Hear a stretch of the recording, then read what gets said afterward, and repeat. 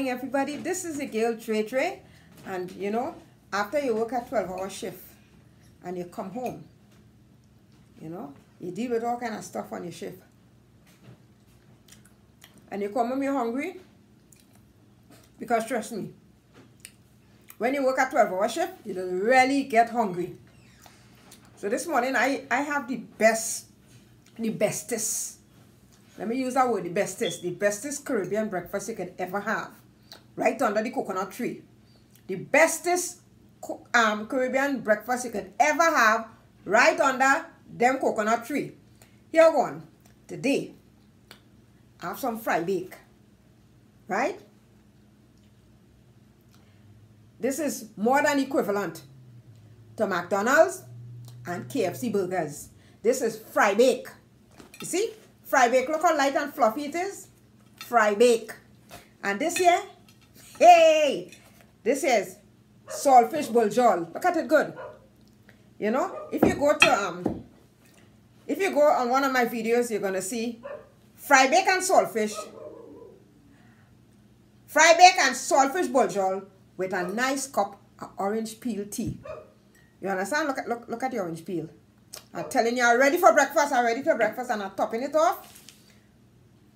Special, I put in a little lettuce leaf. You understand? So I'm going to tell you, and you know, this is my dessert, a little orange. So let me tell you how my night shift went. You understand? Yeah, I work the night shift. I tell you, working night shift is not an easy thing. It is not an easy thing. You come on the shift, it's drama. You end the shift, it's drama. But I love what I do. I love what I do. You understand? So this is inside the fry bake. You see it? Look how light and fluffy it is. So you're going to put in some lettuce leaf, and you're going to make it into a nice burger. Fry bake and saltfish buljol made by yours truly, Dre. You understand? Look at that. Look at that. I'm telling you, this is the bestest you can ever take, and some orange peel tea. Yeah. Working night shift is not easy. First you begin, you have to drive through snow, hail to get to work. Sometimes when you get to work,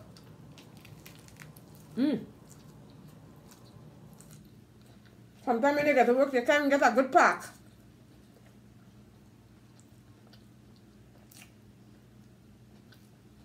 Then you have to deal with my beautiful patients.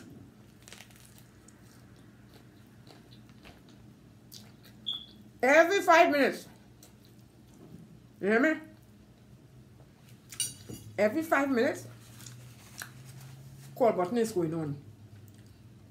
It's either they want pain medication,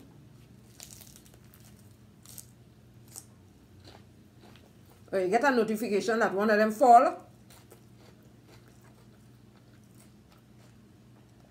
It's a lot to do when a patient fall. When a patient fall in a rehab, LTC, long-term care, you have to do assessment. You do your pain assessment.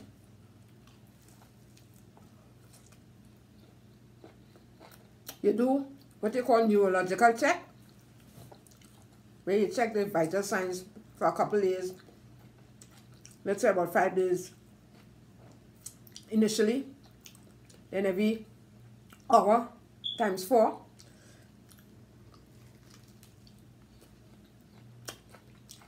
Then every 4 hours, then every 8 hours.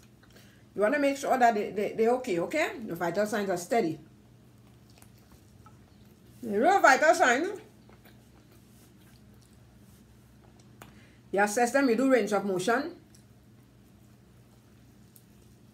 ensuring that you haven't broken any bones or anything like that. You have to notify the doctor. You wake the doctor's butt up anytime, night or day.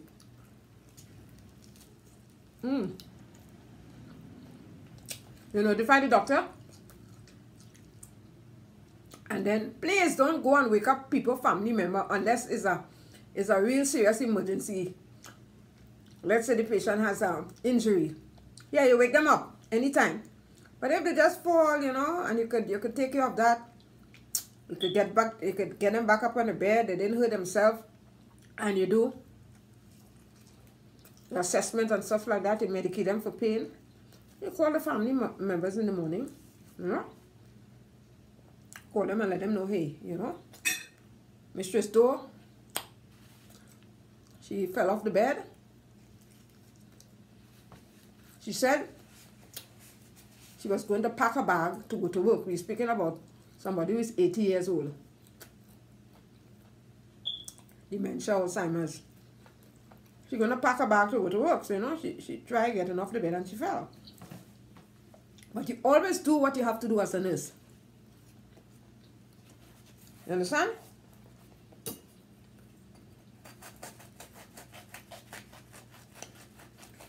So assessment is very important. And documentation, I'm telling you, triple important, because that is what takes you to court, your documentation. Fry bake and saltfish and a nice cup of orange peel tea, folks. What the best way to make the best breakfast in the Caribbean? This is the best breakfast you can get in any Caribbean island. Fry bake and saltfish buljol. Saltfish buljol with a nice hot cup of orange peel tea. Yeah, so your shift is going on. It's like about what time? It's about 2 o'clock in the morning. Okay? That time, you know, you're doing your documentation and stuff like that. You're chatting on other residents. And you're doing follow-up on 24 hours. 24 report that you got. You're doing follow-ups and stuff like that. Then if a patient doesn't have a medication, a prudent nurse, patient doesn't have a medication that was ordered earlier on the previous shift. What you're going to do, just sit back and not let the patient, especially if the medication is supposed to be administered on your shift. You're not going to sit back. So what you're going to do, you're going to call the pharmacy and let them know, could you send that medication stat? Because the window for stat is like 4 hours. So within 4 hours, that patient is supposed to get their medication. Right? You have to do what you're supposed to do and always act as a very prudent nurse.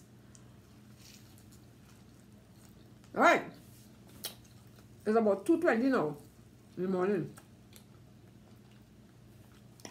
And you know the phlebotomist comes in on this button 3 o'clock in the morning to draw blood. So you want to go to the ER and make sure all your labs are taken care of. All your CBC, the MG, the vitamin D, your lipids, you know, as the case might be. The A1C for diabetics. You make sure you have all your labs done. So when the phlebotomist come, all your labs is done in the system. As everything is computerized now in the system. And as a prudent nurse, you'd also make sure you check your patients every 2 hours. You know, you make rounds. You might see Miss Mary leaning on the right side and she's close to the edge of the bed. What you're going to do, wait until she falls to position her in the bed. No, you position Miss Mary in the bed. You position Miss Mary in the bed, make her comfortable. Nursing is not all about the money. It's all about the good care you give to people when they are sick. Okay, and they need your care. You might be passing and one of the windows has a crack. And you probably might see the patient in a sort of fetal position. you know, and non-verbal in the fetal position. So you gotta go get yourself a nice warm blanket, close the window, make sure your patient is comfortable, warm and nice for the night, and the patient will sleep so comfortable they will not give you no trouble. You understand? So caring for your patient is a very important thing. For you new nurses out here, use your senses when you're on the floor. Be able to see stuff from a distance. Be able to hear an unusual sound.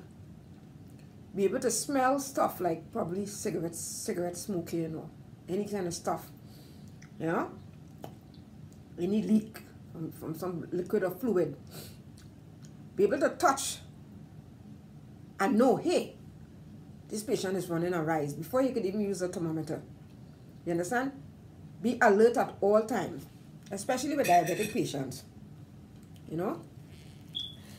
Diabetic patients are the love of my life. I love working with diabetics. I truly, truly love working with diabetics. Because I kind of old school, you understand? When you're working, you must know. You must know. Let's say you're working with 20 patients per nurse. You understand? You must know who your diabetics are. And you also must know the ranges they run into on your shift. So you come on your shift, you might see a patient looking a little agitated. And you know, normally he's not so agitated, but he's acting well agitated. So what you would do, you would go and check and see what his last blood sugar reading was. And if his last blood sugar reading was like 108, what you would do as a prudent nurse, go and check that patient's blood sugar. You know? You check the blood sugar and they're telling you 52. That's why the patient is so agitated. You know? His blood sugar is dropping. So, you don't document that. You just go in the kitchen. You know, if you have access to the kitchen, and you get yourself some orange juice. I always keep orange juice on my shift. You get yourself some orange juice. And if you can pick up a cookie, the patient can eat. Give him a cookie and some orange juice. And wait a while, and we check the blood sugar. It goes up, the patient is more comfortable. So the patient is more safe.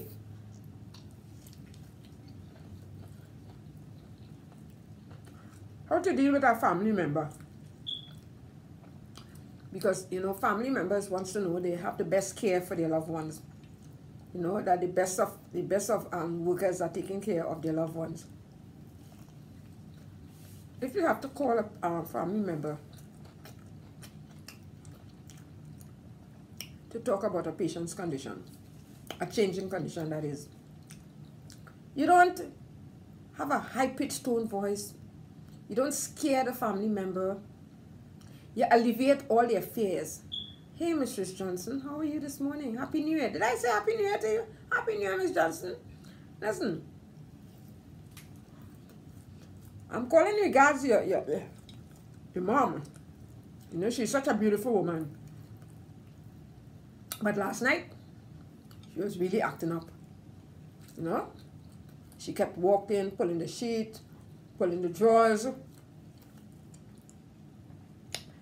You know? I offered her a nice warm glass of milk, and she eventually settled down. You know? That's how you speak to family members. You don't talk with fear in your voice. You don't scare them. You know, if you scare a family member, in tutus, they'll be pulling up in front of your facility. Be nice. Be nice to your patients, because your patient pay your bill. You understand? Do the right thing all the time. Because, you know, healthcare is a growing field. And as I said, a lot of people get into healthcare for the wrong reason. Look at the saltfish buljol. Look. It's spicy. This have Congo pepper. It have bell pepper, red and green bell pepper, onions. It have pimento. What I put in it again? Well, the saltfish. Hey, let me tell you how I do the saltfish. How I shred it. Normally I will shred it with a fork. But listen what I did with the saltfish. I boil it twice to get rid of the salt. You understand? Then, you know that scaly part, that dark part you see on the saltfish? You take a fork or a knife and I scrape off that piece there. Drain the excess water, no water in it. I put it in my magic bullet. Without any liquid. I'm telling you, look how nice it came out. You understand? So this is one way to do it, and I'm going to be doing it like this from now on. Yeah, another thing I like to do is to make my patients happy. Like if a patient has a beautiful voice, and you know, he wants to give a little trouble sometimes, but you know, he has this real beautiful voice. You will say, hey, Mr. Jones, sing that song you always sing for me.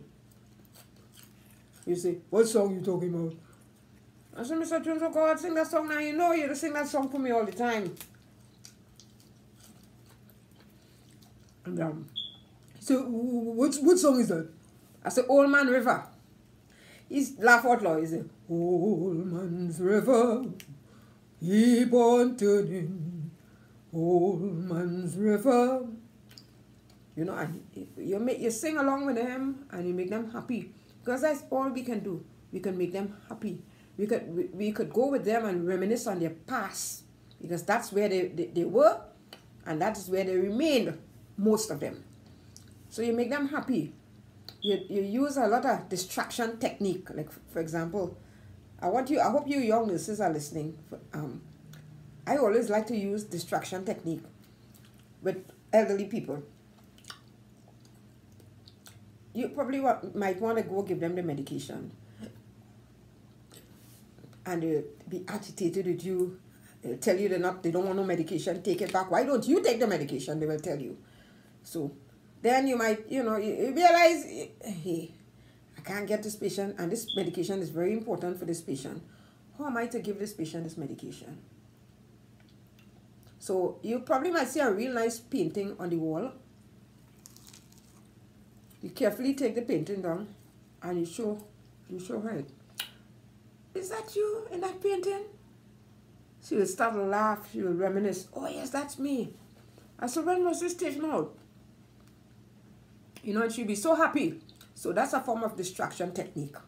You can use your own ways of doing distraction techniques with your patients.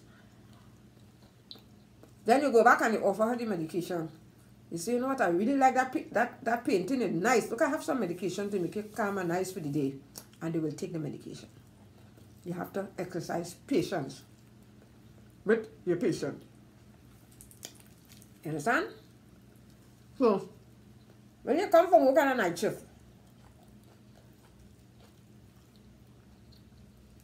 before you hit the bed, as I'm going to hit the bed just now, you have to prepare yourself a nice breakfast because you've been up all night. You understand? You don't want to go and do no drive-through breakfast. I don't like too much of drive-through breakfast. As I said, this Fry Bake, Popeyes don't have nothing with Trinidad Fry Bake. McDonald's don't have nothing with Trinidad Fry Bake and Saltfish Buljol. I'm the queen of making Fry Bake and Saltfish Buljol. You know, I make it all the time. Sometimes I sleep, I dream, I think about it. Because it's so delicious. And this orange peel tea. As I said in my video, when I initially started my cooking channel, I spoke about the properties of orange peel in your diet. You know, Let me bring it out and show you. This is the peel of the orange. You see it? Like the orange peel. You just have to peel it. Put it in your cup. Stick it in the microwave for about 3 minutes. And let it withdraw all that color and that strength from the orange. You put a little brown sugar. Not white sugar. You put a little brown sugar. And you have yourself a nice breakfast. You understand? And as I said in the previous video, this orange peel tea open up your airways, make your breathe better. For people who have asthma and stuff like that. Take a little orange peel tea. Tell me how you feel. Drink a little orange peel tea like about 3 days for the week. Tell me how you feel. You understand? So this is a balanced meal.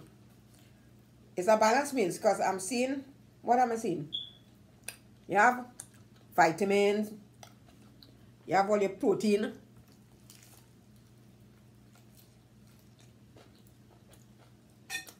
You understand?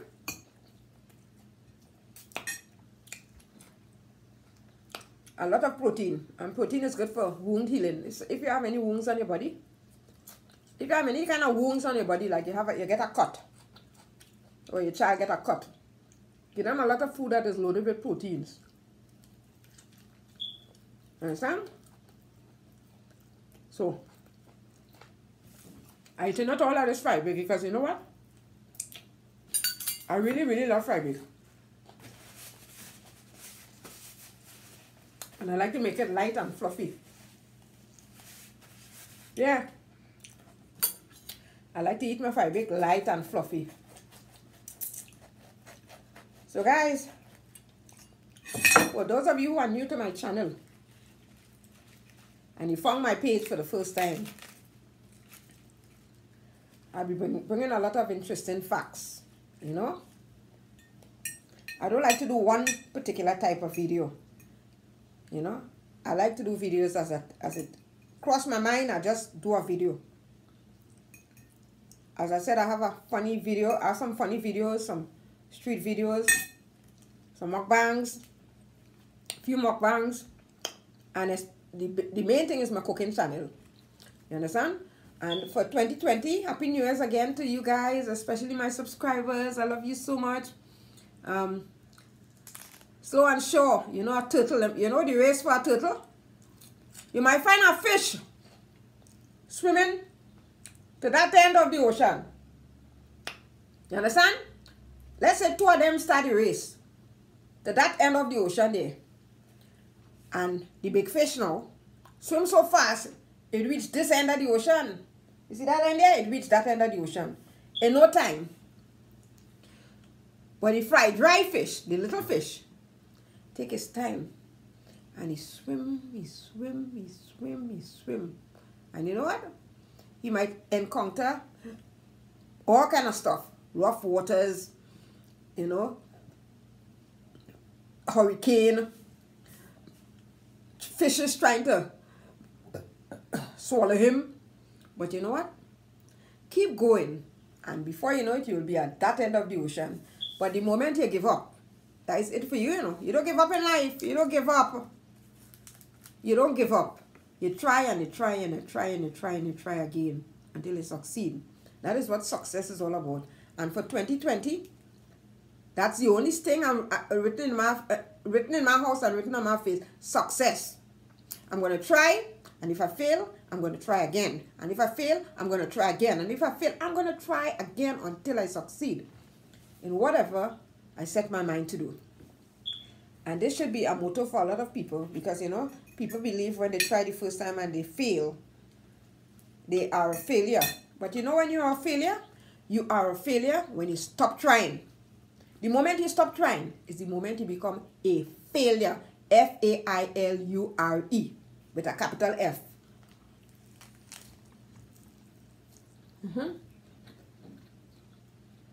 Now the weather is nice outside. It's warm inside. Pretty nice outside today, you know? And it's quiet. You see when you come from a night shift? When you come from a night shift, you have the house for yourself. You have the house for yourself. Who going to work and who going to school? The house is quiet. That's the time I get to do my videos and stuff like that. So I work in the night taking care of the sick, and I work during the day doing my mukbangs and food videos and stuff like that, trying to keep the world, the nation healthy by eating healthy food, cooking their own food, teaching women how to cook their own food. Like if you have a man, you have to know how to cook food for that man. Although some of them, they don't deserve a woman with a sweet hand, like sweet hand and Andrea. Yeah, so as I said, those of you who are new to my channel, subscribe and share my video. And also like and hit that notification button. And when you do hit that notification button, anytime I do a new video, right, it will let you know that, hey, Andrea has a new video up.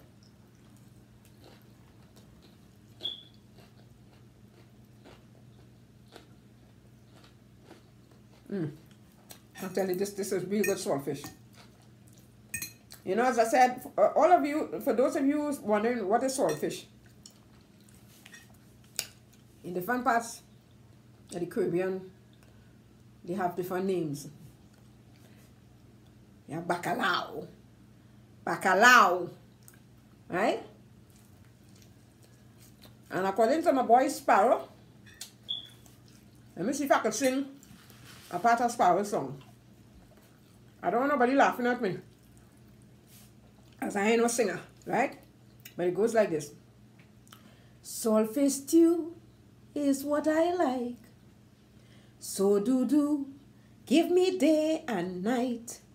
I like the taste, so don't find me rude. My favorite, I show every man love it, saltfish. Sparrow was the greatest lover, saltfish. It's sweeter than meat when you know how to eat. Darling, all saltfish sweet. So that's my version of saltfish. You understand? And I love my boy Sparrow, right? Who is the Calypso king of the world? Calypso king of the world, saltfish. Sparrow. You understand? I enjoy this breakfast so much. I can hear the birds on the treetop having their own conversation. Yeah, so for 2020, folks, don't let 2020 pass by and you haven't reached that perfection that you're supposed to reach. Don't just lie in your bed and wait for a call. You get up and make the call. Yeah, get up and make the call, right? If you see something that you like to do it to the best of your ability. If you have a good voice and you could really sing, try it out.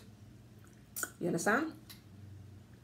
If you're good at comedy, go where they have them stand-up comedy nights and let yourself be known. You never know. You never know what can happen. You understand? I like cooking.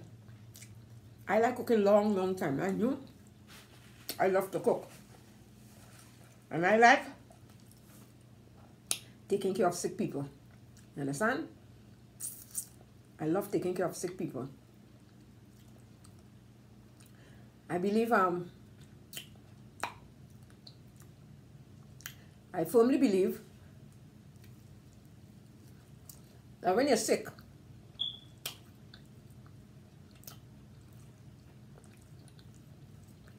it messes with your entire system. You understand? Like for example, you might be okay, you might be physically okay, you know, but you're financially strained. It's like, for example, let's say, for example, you're owing $60,000 and you need to pay it back in 3 days and you don't have a cent to pay it back. It affects your whole body. You get headache. You get rising temperature. You stop eating. So your bones and them start to get brittle. You understand? So you have to maintain good health. Don't live above your means. Understand? Don't live above your means. Take care of yourself. Anyway, guys, I'm tired. If you like my video, share it and subscribe, okay? Don't forget to subscribe. Let me finish drinking this orange peel tea.